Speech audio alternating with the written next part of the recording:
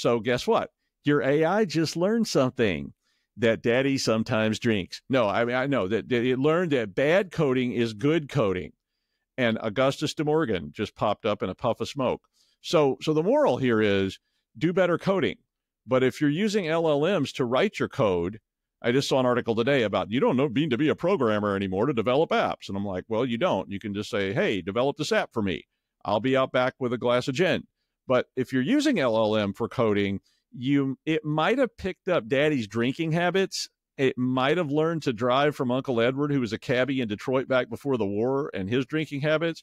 It might have learned to hard code, secrets into your code. So you may want to check that out very carefully before you turn that code loose on the world and find out that the AI thought, well, you always put a hard-coded password in everything because that's the way the data set looked.